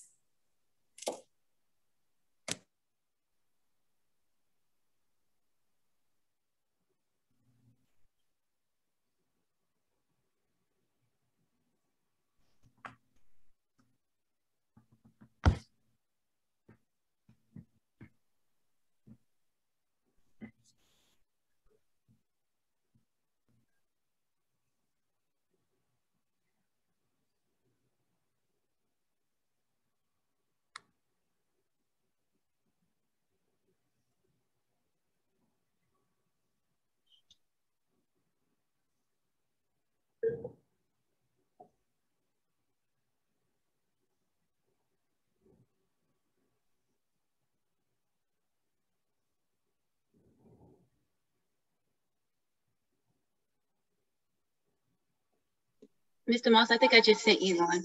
And Dr. Williams, I'm about to send you. Okay.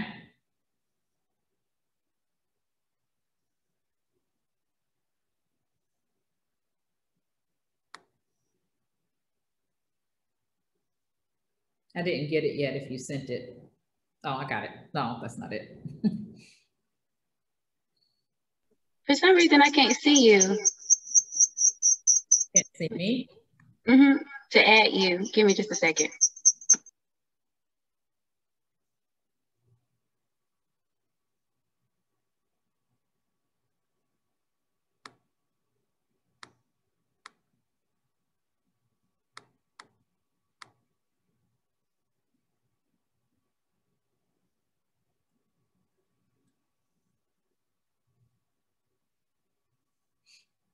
You see me yet?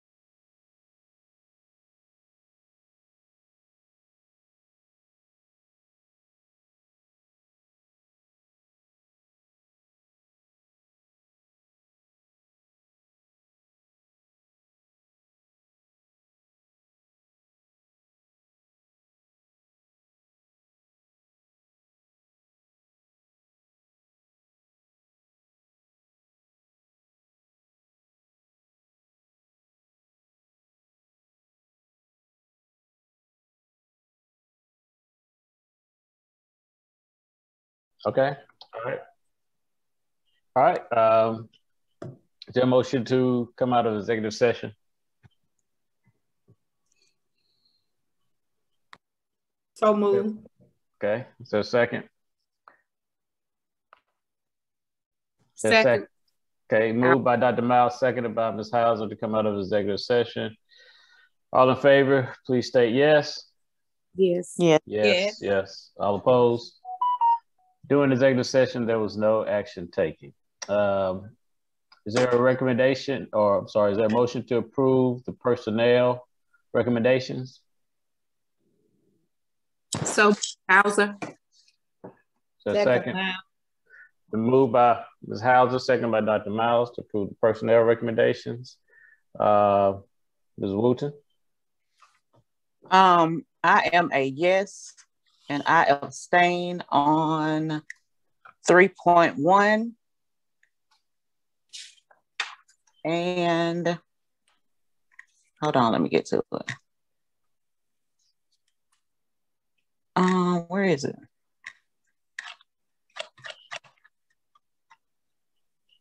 I don't see it. Maybe it came off. Dr. Williams, those virtual academy teachers, are they on here? It was some. We have two different. They're on the second personnel report. They're on the second one. The report. So which one are we approving? We're approving the first one. We've got two separate. So just they're on. Okay, I'm just abstaining on 3.1. Okay. I mean, wait, not 3. Yeah, 3.1. Sorry.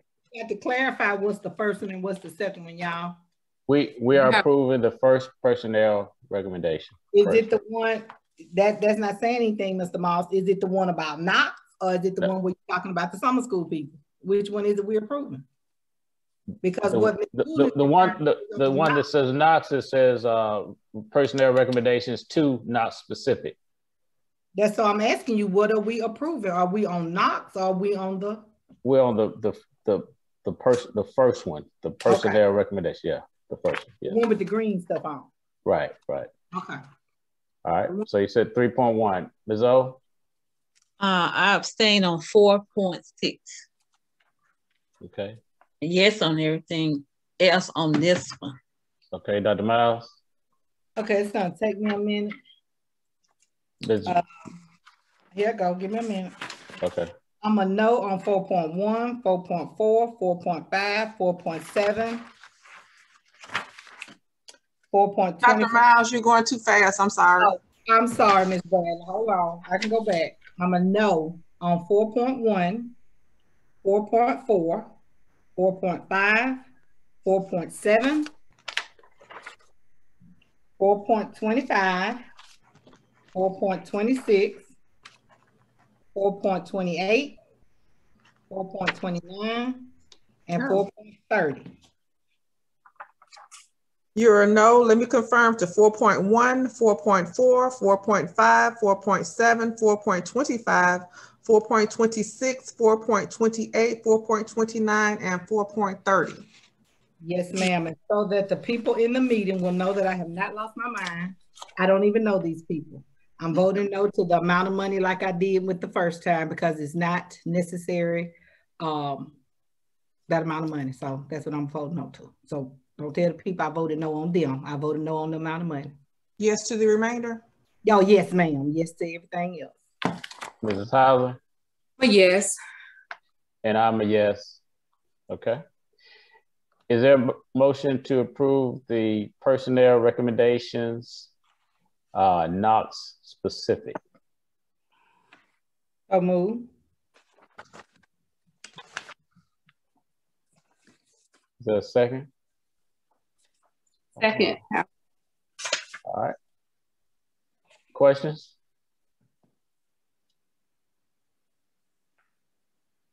Ms. Hauser? Yes. Ms. Wooten? I'm a yes, and I am abstaining on, hold on, let me see. I am abstaining on, I just had it, I'm sorry. K1.8, and I am abstaining on K1.20. Okay. Ms. Wooten? I'm sorry, Ms. Wooten. I'm sorry, Ms. Omano? I'm going to abstain on the entire list for Knox. Dr. Miles.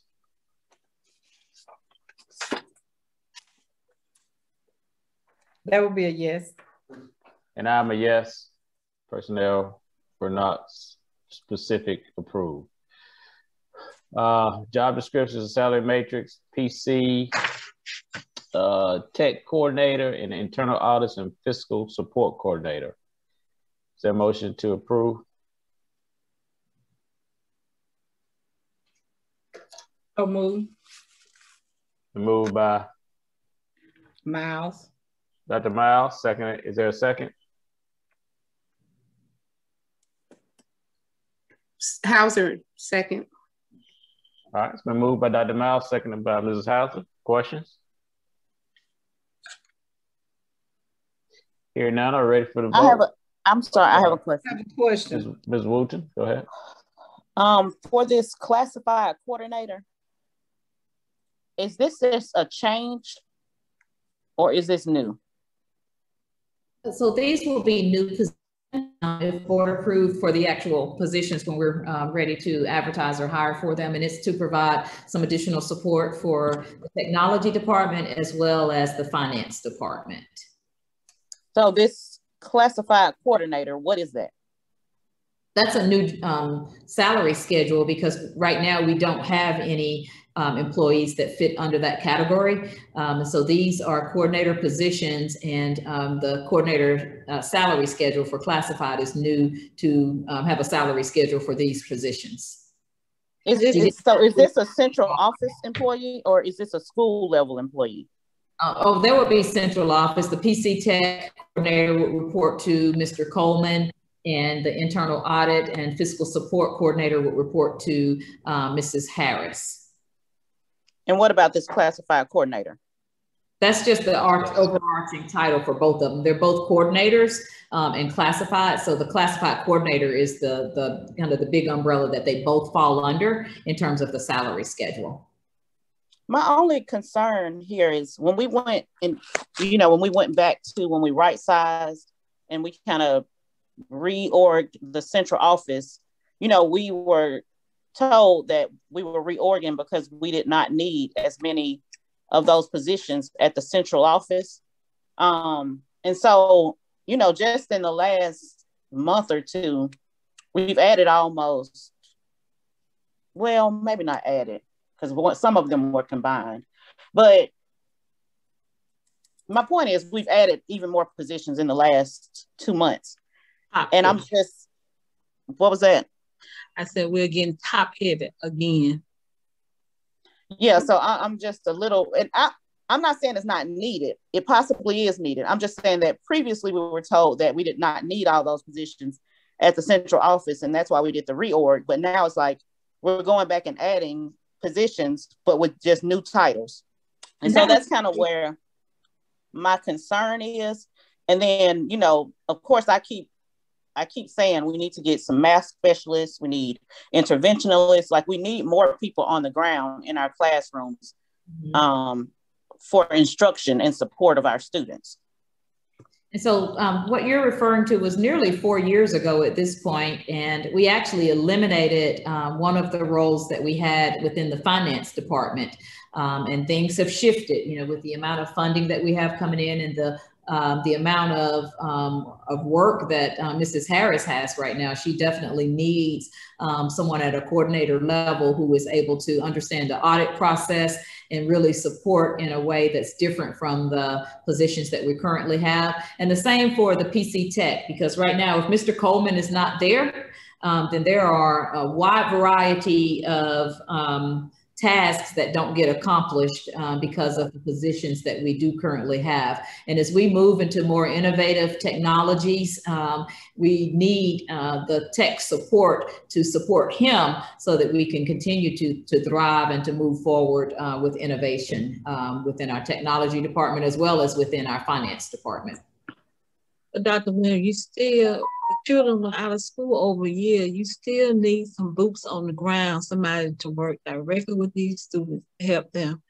And I'm asking you, as you look into all these positions, let's get some interventionists, some people to help these children to pull them up, because they are behind. They were behind before the pandemic, so it's even worse now. Yes, ma'am. That's next. I'm glad you brought that up. We'll make sure we've got math coaches and interventionists on future personnel reports. But I'm saying, don't keep focusing so much on people at the top when we need this boots on the ground to help pull these children up. See, this is a lot of money that we're spending, and we're not getting the results that we want. We still, the average ACT score of 14. And then you wonder why some children don't get a scholarship. You can't get a scholarship with a 14 ACT. I think Ms. Harris, when I spoke with her, I think she like you said, there's a lot of money coming in, and she really needed someone to help her in that regard. And so that's what I think that this is coming from. And interventionists as well as math coaches are part of what we're looking at for our ESSER funding. ESSER 2 interventionists and math coaches for ESSER 3 funding. So that's next. So you will definitely see job descriptions and some recommendations within the personnel report over the next 2 meetings for those areas. Okay. Mr. Moss. Yes. What is Mr. Coleman's title? If he's not I thought Mr. Coleman was the. See, this what we have all these different directors and coordinators. Why can't this person just be? Why can't we just have a technology tech or whatever, and not be a coordinator? Why we have to have all these different coordinators? And because see, when y'all attach all these different names, then along comes more money because of what y'all have named it. We're losing funds on to their responsibility, because in talking to Mr. Coleman and to Mrs. Harris, we all agreed that they needed someone who was doing a little more than the current positions that they have. And so to your point, we do have the technicians, but Mr. Coleman needs someone who can truly be his right hand and to pick up immediately and be able to serve within his position if he's away for a 2-day workshop. Mr. Coleman never gets to take time off. He never gets even to go to workshops. And even when he does, I'm bugging the heck out of him because there are so many aspects of his job that only he can do. And the same thing with Mrs. Harris. And they both deserve and need some additional support so that their departments can function at a higher level. Mr. Coleman has Jesse. I understand that, but there should be someone and I guess maybe we might need to know what Mr. Coleman's job description is. I've spoken with Ms. Harris about her person, and so my question to her was, I guess that she needed an assistant CSFO. And I do realize we do have more funds coming into the district. I realize that, but we need to, as Ms. Wooten say, we're bringing more people back into central office because these ESSER funds, they're going to leave us. And when they leave us, we need to be able to sustain. And we don't need to, because 3 years, these people cannot get tenure if you're hiring them on ESSER funds. When the ESSER funds are gone, those positions and people are gone. So we need to be cognizant of that, fellow board members. And we just need to maybe look at some of these names that we're giving these people so that our funding won't, it'll be spent in a way that's reasonable and necessary. I agree. So Dr. Williams, I'm sorry, hold on one second. You can keep going, Ms. Dr. We need to, at this point, we need to vote if you don't have another question. Well, I do. I thought Dr. Miles was still going. Go ahead. My question, these 2 positions, I know you're saying we need them based on the demand that we're going to have in the next few years. So are these positions going to be considered in the batch of positions that are covered under, with the what's the word? Not disclaimer, but I'm gonna use disclaimer with the disclaimer that this position may not be funded past the 3-year time period. Well, our goal is to look at the current positions, and Mrs. Harris and I had a great conversation about, you know, if we were to have anyone who were to retire or anything of that nature within the department, we could make some additional shifts based on that. I mean, we're not calling them temporary positions, if that's what you're asking, but some additional shifts. I mean, this is something that we have to do over time. And like I said, that initial org chart when we were looking at downsizing, that was 4 years ago, and a lot has changed since then. And so it may be another 3 or 4 years before we're back at the table doing this again, but it will happen again as needs shift. So you know, they're not necessarily temporary positions, but they certainly could be replacing other positions that may phase out as we have people who resign or retire and that sort of thing. And I guess at this time, what I'm saying is that given your rationale, you know, you based it, because if we were just looking at our school system in general, you know, our enrollment continues to decline. So, you know, just like we're closing schools, there would be no reason for us to just keep adding positions if we're basing it on our, you know, normal trends. But because of the funding that's coming in, I see why you're saying we need someone to do internal audits and fiscal support. But I'm saying when that funding leaves, and kind of what Dr. Miles was saying in terms of sustainability, you know, I just wondered if those disclaimers could be placed in these job descriptions, because from the rationale, they're needed because of the additional funding we're going to be receiving over the next 3 years. Yeah, and I guess that's something that we could discuss if we're hiring someone, you know, but we can't even move forward with that unless we actually have the job description. So I do see your point. And, you know, if we were to go ahead and post these positions and look at filling them, then I certainly think that would be part of the conversation as we look at the folks that would be in those positions, that would be recommended for those positions. And so, like I said, I know I'm calling it a disclaimer, but what is the technical name for what I'm speaking of? So typically it's like grant funded, or I know you typically do that with grant funded positions, but I wouldn't know the technical name for that. Okay, well, I guess what I'm going to do is I'll move that we approve the stated positions with the disclaimer that the positions may go away after 3 years.